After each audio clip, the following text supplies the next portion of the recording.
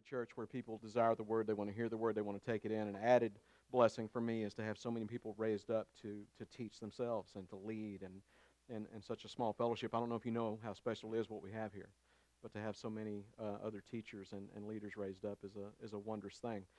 But the beauty of this exercise, as Graham just said, is, and these are the thoughts of the congregation writing this message. And if you don't think that warms this pastor's heart, you don't understand me at all. That is just one of the coolest things ever. So keep sending him stuff. That's glorious. John chapter 20.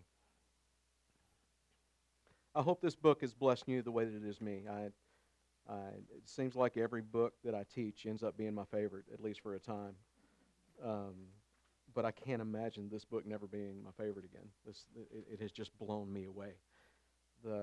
And we've taken a long time to go through it. We're nearing the end now. We've taken such a long time to go through it.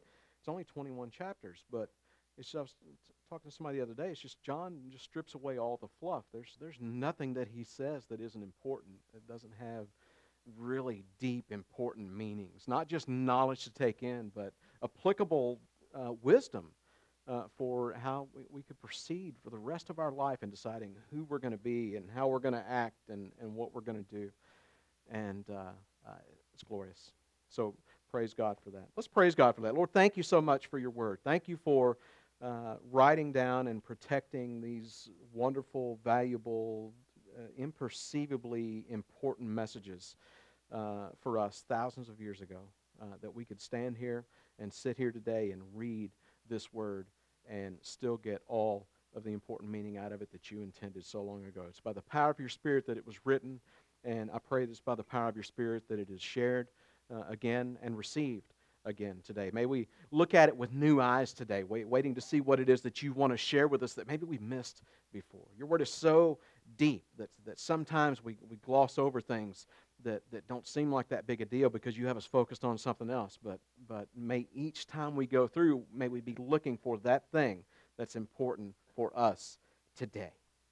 And I pray that you would reveal that to us by your power today. It's in Jesus' name. And God's people said, Amen. John chapter 20. Now on the first day of the week, Mary Magdalene went to the tomb early while it was still dark and saw that the stone had been taken away from the tomb. Then she ran and came to Simon Peter and to the other disciple whom Jesus loved and said to them, "They have taken away the Lord out of the tomb, and we do not know where they have laid him." Peter therefore went out and the other disciple and were going to the tomb. So they both ran together, and the other disciple outran Peter and came to the tomb first. Important little nugget you need to know. So Mary sees that the rock has moved. In other accounts, we see that the ladies are going to the tomb on Sunday morning to perform this valuable service. The burial was so rushed on Friday because it had to be done before 6 o'clock, and they're worried that it wasn't completely done ceremonially correctly, and they want to finish the job, so they're going as soon as they can on Sunday morning. It says it's still dark. This is probably before 6 in the morning. And so they're on the way, and in the other accounts, we hear that they're worried all their way there about how they're going to get the rock moved. And now we see, again, when they get there, we see this through Mary's eyes, hey, the rock is gone already. And I just love that simple message. Sometimes we spend so much time worrying about things, and what are we going to do about this or that or the other, and it's things we're never going to actually encounter. Let's wait until we have a problem to start wondering how we're going to solve the problem. Amen? All right. So Mary sees that the rock has moved, and that's all she sees. She doesn't go closer. She doesn't investigate. She makes an assumption, perfectly logical, rational, reasonable decision based solely on the simple fact that the stone is moved, and she reacts immediately. All she knows is that something big has happened, that she needs help of some sort, so she goes where I would go if I needed somebody to take action. She goes to Peter. Peter and John don't disappoint, right? They're running. And he, stooping down and looking in, saw the linen cloths lying there, yet he did not go in. Then Simon Peter came following him and went into the tomb, and he saw the linen cloths lying there, and the handkerchief that had been around his head, not lying with the linen cloths, but folded together in a place by itself. Then the other disciple who came to the tomb first went in also, and he saw and believed. See, what if we change the what's the word? What if we change the tone of voice for verse 8? What if it's then the other disciple who came to the tomb first went in also? What if he's pointing out that though he outran Peter and got there first, Peter was the one that showed courage. Peter's the one who chased after the truth more vigorously than John did. That's what I see. Sure, John could run faster, and sure, he went a step further than Mary. He at least peeked around the corner to see what might be going on inside the tomb. See, at this point, up until this point, nobody knows whether Jesus is there or not. They just know the rock has moved. But it's Peter. The same Peter who watched on at a distance before. The beginnings of testimony being given against Jesus. The same Peter who denied he even knew Jesus before. It's Peter who rushes into the tomb, ready to know all that can be known, ready to do whatever needs to be done. And it's John who points that out by making sure we know that he then followed Peter in. I've never seen that before. Clearly, I think that's what it's saying. Here's the point, though. What did they see? Remember Joseph and Nicodemus wrapping Jesus kind of mummy style, right? That's how it was done, with strips of linen, 100 pounds of spices intended to control the smell and all that, and they place him in the tomb. Now, Jesus is gone, and only the strips of linen remain. But it's not just that the body is gone and the linen remains. This is also very puzzling. The linen is lying there, still in the spot where Jesus had been laying. Still in the shape of his figure, just lying flat. That doesn't make any sense at all. This would have been a real reason for confusion when they first saw that. Remember, their minds are swirling with questions at this point. There's no preconceived notion that Jesus' body shouldn't be there. They don't understand the resurrection yet. It's not on their mind. Nobody was there that morning expecting to see an empty tomb. And yet there's more. When they get there, wait a minute, what we do see doesn't make any sense. But why had someone wanting to steal the body of Jesus taken the time to unwrap it first? Why would somebody wanting to steal the body of Jesus, feeling they needed to unwrap it first, take it and lie it so carefully back in the exact same position where it looked like it had been there when he was wrapped in it? Why was the cloth that covered the face and the head wrapped neatly and laid where the head would have been? This doesn't make any sense. So many questions, and yet they're confronted with this other mystery. Peter is standing there wondering about that when, in verse 8, then the other disciple who came to the tomb first went in also, and he saw and believed. Wait a minute, what just happened here? Believed, in the Greek, entrusted, had faith. It's that believe. Not just I think something happened, but wait a minute, I'm starting to get the picture here. What exactly is going on here? Well, again, here's where the English language is going to let us down. English does not have enough words to convey the meaning of Hebrew or Greek at all. We have 3 C's here. In verse 5, he's stooping down, looking in, saw the linen cloths lying there. Verse 6, then Simon Peter came, and he went into the tomb, and he saw the linen cloths lying there. And now in verse 8, then the other disciple went in also, and he saw and believed. Same word in the English, 3 times. You know what? It's 3 different words. 3 different words that don't mean the same thing at all. The first one, verse 5, he saw the linen cloths lying there, yet he didn't go in. That just means noticed. He took in the visual information. There is linen cloth there. The next one, when we see Peter go rushing in and he sees it, that word saw means gazed. Not just saw, but like he's really looking at it. He's trying to figure out what's going on. And then the other word here in verse 8, he saw and believed, speaking of John, that one means understood. Like, oh, I see. And from the distance, you might see something. You don't know what it is yet. You just see something. As you get closer and you're staring at it, oh, I see what that is. But as you really contemplate it and you start working out what it means in your mind, that thing that you saw and you see, now you're like, oh, I get it. That's what that is. It's not what I thought it was at first. That's the transformation that has gone on through these 3 verses with that same English word. See, English just doesn't measure up. Noticed, gazed, pondered, really looked at, understood. Took in the overall picture, looked hard at it, trying to understand, came to the realization of the truth. The body of Jesus is gone, and the linen wrapping remains. But the linen wrappings remain seemingly unbothered, seemingly untouched, still in their proper place, as if the body of Jesus evaporated up through them. Oh,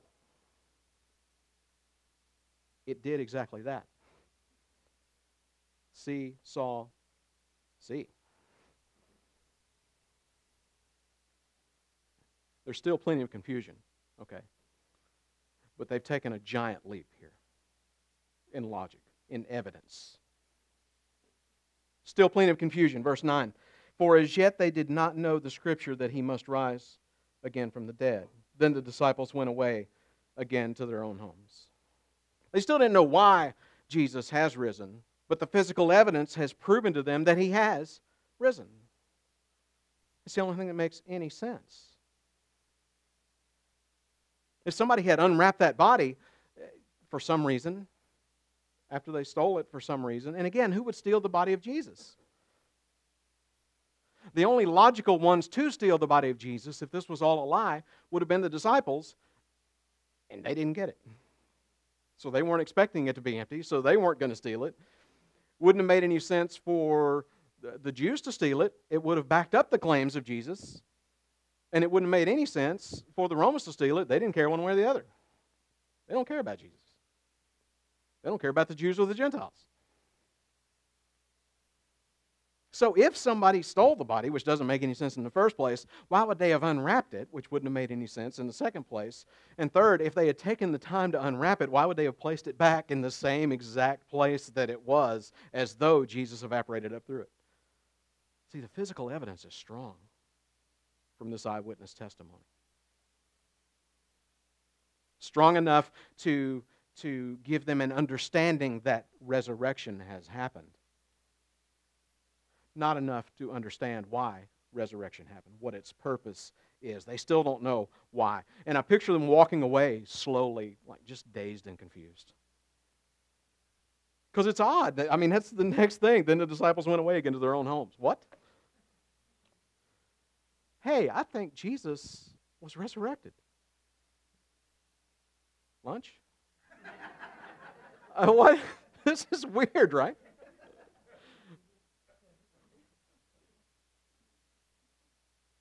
I just picture them walking away like muttering to themselves, just incoherently, dazed and confused, like somebody whose brain is just locked up. They wander away, and they forget about poor Mary. She's still there. The one who came and got them saying, I need help. They go rushing in, dun, da, da, da, and then they just go home. And she's still there.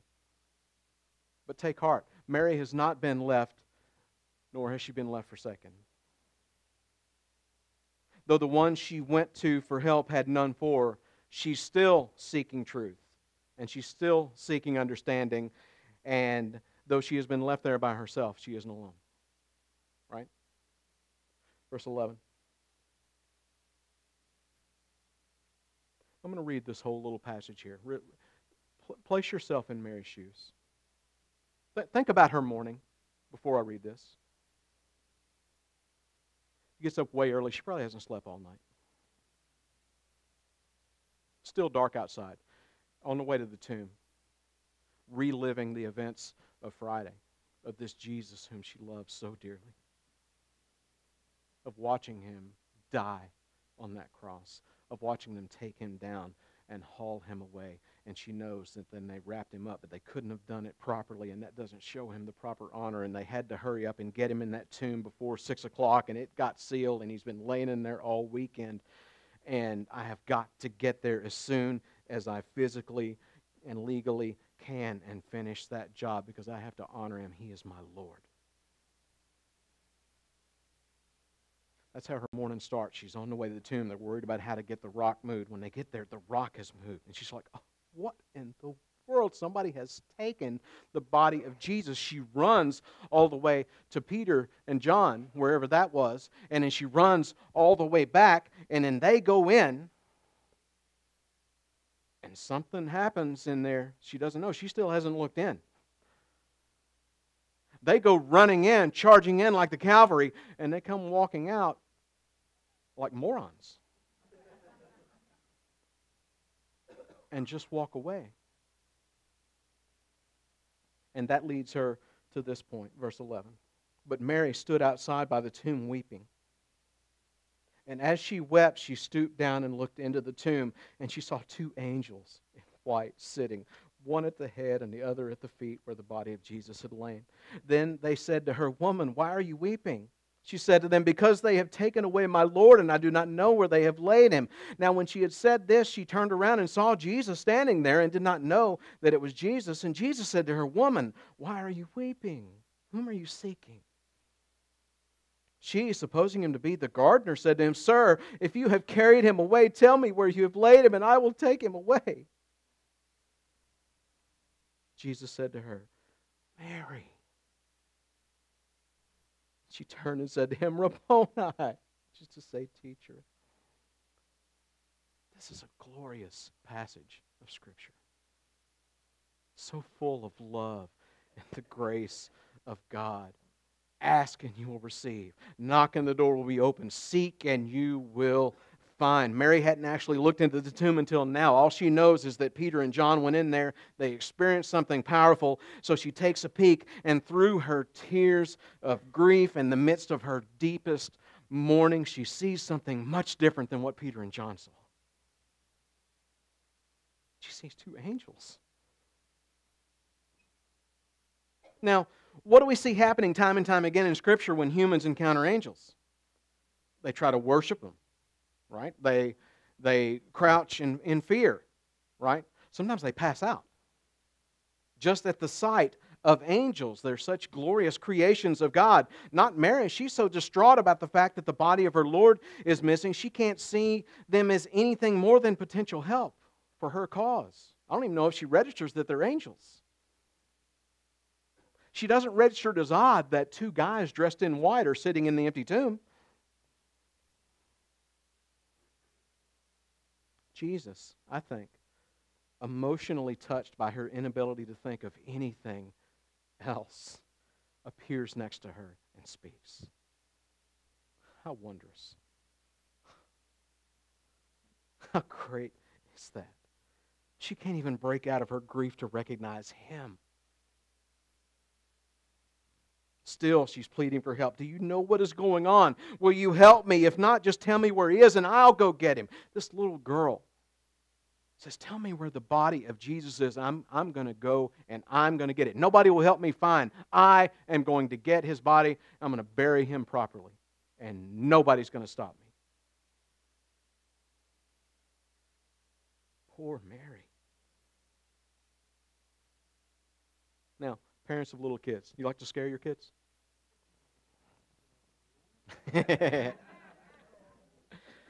Ever put on a mask as a joke and accidentally scare one of your kids to the point of terror? Like you really weren't expecting that, right? Feels awful, right? Right? Feels uncomfortable, and you just want to fix it as quickly as possible, don't you? Before mom knows, at least. Yeah. Here's the thing. How fast do you rip that mask off and make sure they knew it was you all along? that they had nothing to fear, that everything was okay. Verse 16, Jesus said to her, Mary.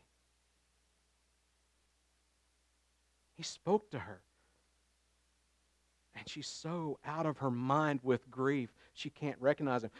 Jesus said, my sheep know my voice.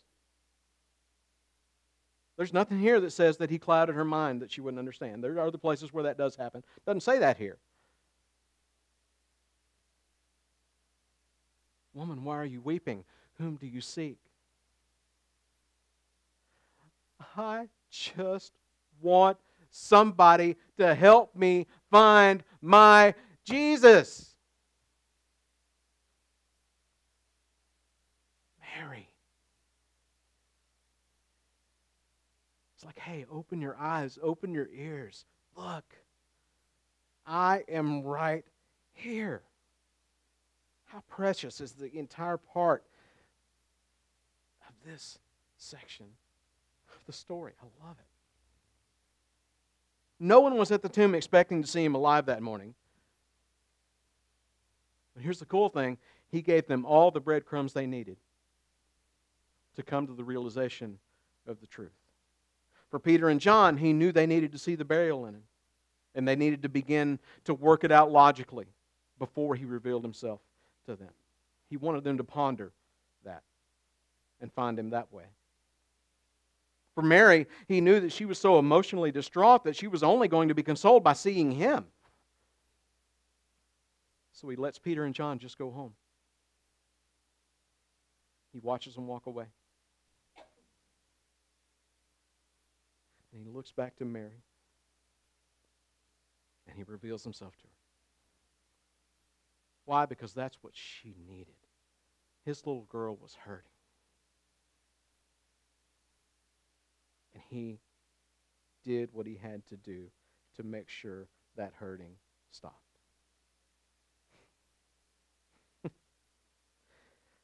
She was looking for Jesus. Peter and John were looking for clues. They saw a great mystery.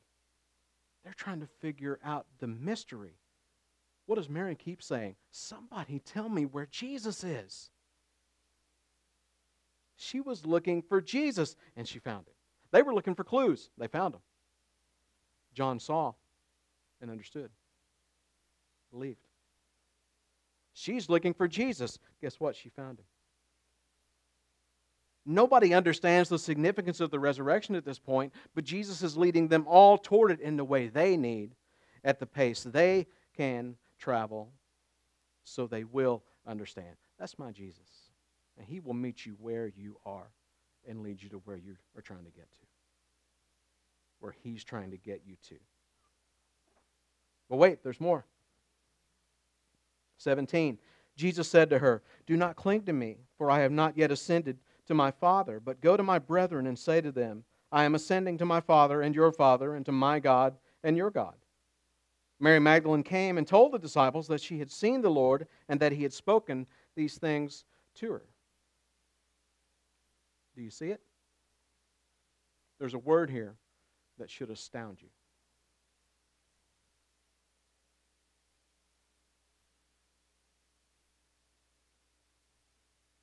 Anybody?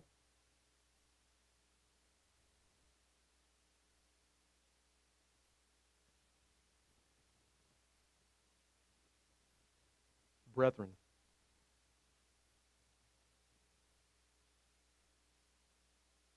Jesus, speaking of the other disciples, says, "Go and tell my brethren what you have seen." What does that word mean? Well, you go look it up, and there are actually two words in the Greek translated as that one word, brethren, there. So you got a noun and kind of a modifier of that noun to get to the meaning of this word. The first one means literally brother in the familial sense, relation. The other, the modifier, means companion. So someone who experiences a shared circumstance, a shared reality. So again, Jesus is revealing another layer to this complex relationship that He's designed for us to have with Him. And if we're not careful, we can miss it. We can just read right over it, because we've heard it so many times. And we say that word, brethren, brother is what we would say. We say it all the time. We call one another that, brother, sister.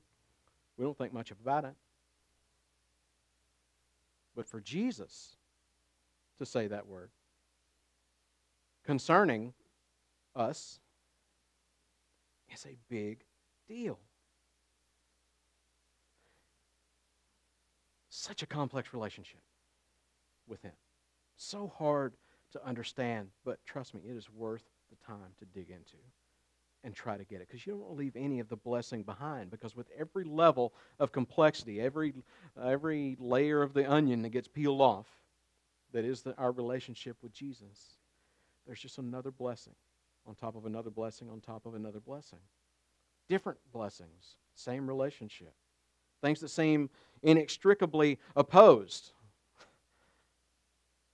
to one another, all working together to define this relationship that He has designed for us. This has nothing to do with what we want, what we desire, nothing that we can create or manifest. This is the system He has set up to relate to us. First and foremost, He is Lord, God, Creator, Savior, Redeemer.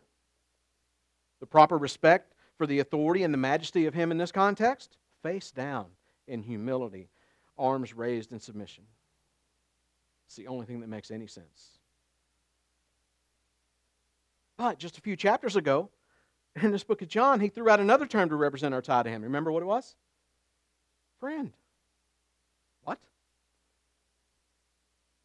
The king doesn't call his subjects friend. That's not how it works. It's how it works for God, apparently. The proper demeanor towards Him in this context? Ease. Peace. Being comfortable just talking to Him casually. At ease fellowshipping with Him in a less formal sense. Now, though he alludes to a new level of connection with a new level of complexity and commitment attached to it, brother. Literally, family. Not just a band of brothers. We have gone through something. That's the companionship thing that ties people together in war or serious trial or serious grief that they go through together. You call somebody a brother or sister who has had that kind of same experience that you have, and that has knit you together, some drastic thing. But not just that. This word means literally family. Brother, sister, father, son.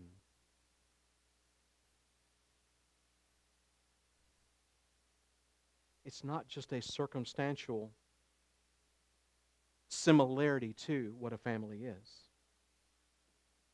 No, he is literally saying, brother, family, co-heir, having the same father.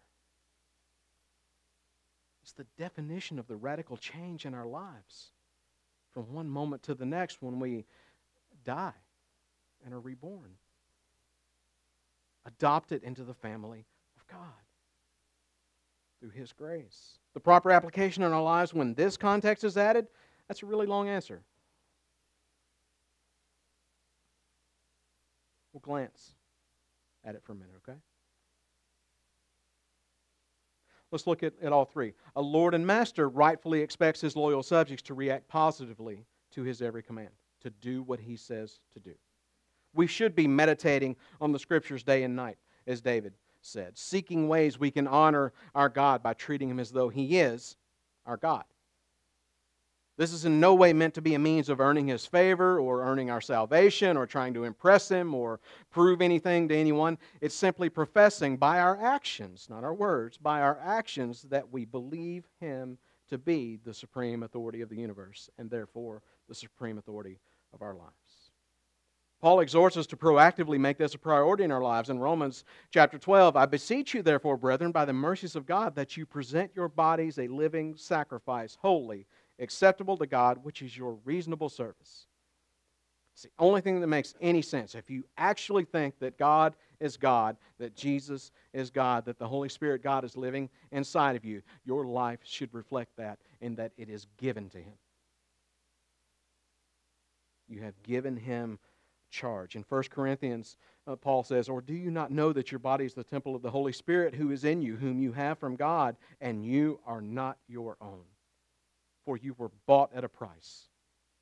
Therefore, glorify God in your body and in your spirit, which are God's. That's the first way we relate to Him. But Jesus says He also chooses to call us friends. What is a friend? That's somebody whose company you enjoy. Somebody whose thoughts you desire to know, whose conversations you seek out because it blesses you. It's somebody you just want to hang out with by choice. That's pretty cool. Amazingly, Jesus seems to desire such a relationship with us. Not instead of, but in addition to master-slave. That was a mic drop moment. But Jesus now adds to all of this an even deeper level of connection, a familial bond that goes beyond the chosen fellowship of friendship. You can't choose your family, right? Jesus says that His sheep, His subjects, His friends are also His brethren. What does this add to our already complex relationship? Well, emotionally, in a deeply meaningful way, it's this protective support and commitment to the well-being of the other person as an individual and the entire family as an entity. See, a family, being part of a family, that has some responsibility with it. Friends come and go. Sometimes family comes and goes in our lives in aspect to who's close to us and who's not, but they're still literally family. I have family members I haven't spoken to in years, but all they would have to do is call on me. I'm there. If I saw them in trouble, I would be right there. I have a commitment to them because we have a bond that we didn't ask for. That it was foisted on us, given to us, I would rather say. And it's deeper than friendship. You might have a lot of the same emotionals. You might have a lot of the same concepts of how you react to somebody who is a close friend. But it is literally different.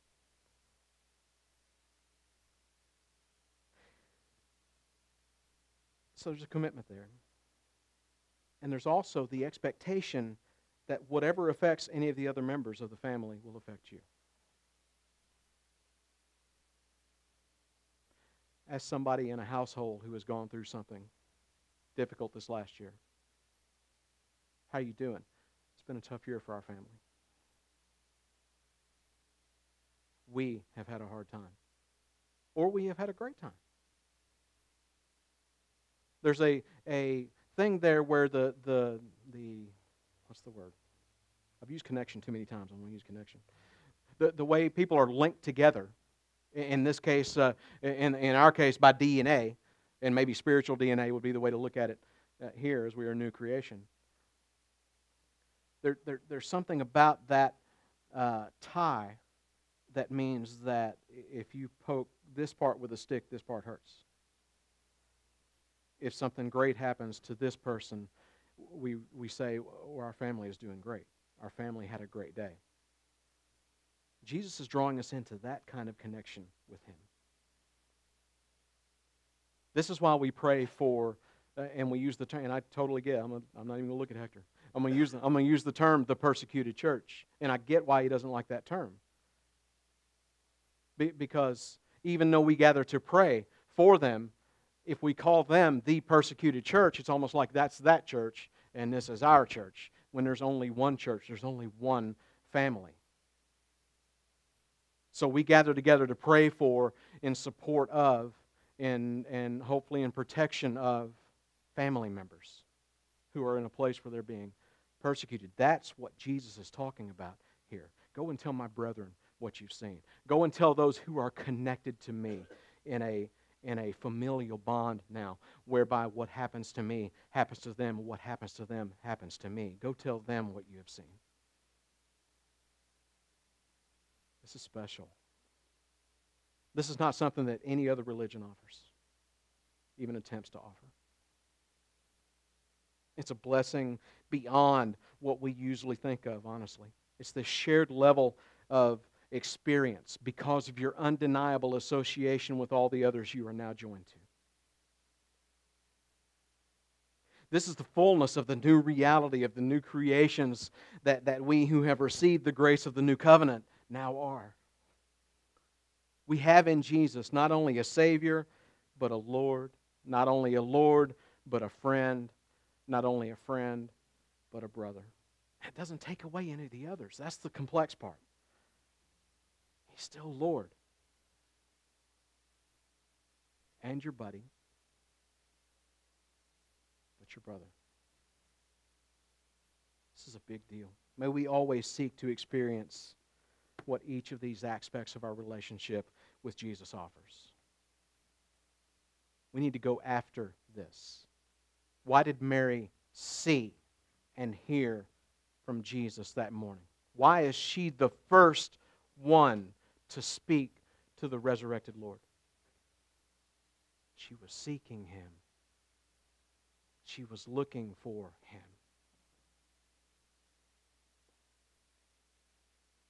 She wanted to minister to Him. And so what happened? As she's looking for Him, He found her. How glorious is that? May we always be looking for all of the blessings that are open. Why not? Why not? Lord, thank you so much for this wonderful message. Thank you, Jesus, for your death, your burial, and resurrection, which gives us hope for the future you have promised to us. Thank you that you have conquered sin in the grave. Thank you for the delicate way we see you handling your disciples. Thank you for the delicate way, the gracious way, the loving way we see you handling those who love you. And thank you for adopting us into the family of God. Thank you for choosing us. See, that's the beauty of adoption. That's a kid who got chosen, asked to come in, brought in, made part of the family. And that's what you have done for us, Jesus, and we praise you for it. Thank you. In this season where we're celebrating your birth, let us remember all the blessing that came from your death and your resurrection, which gives us the chance for rebirth. Thank you for everything that you have done for us. Thank you for this wonderful day we've had. May it continue. And may we be like Mary, seeking you. Hopefully not in grief, because we haven't seen you in a while and we don't know where you are. But seeking you nonetheless. Because I believe you find those who are seeking you. Thank you, Lord, for everything that you are. We love you. It's in Jesus' name. God's people said, love you all.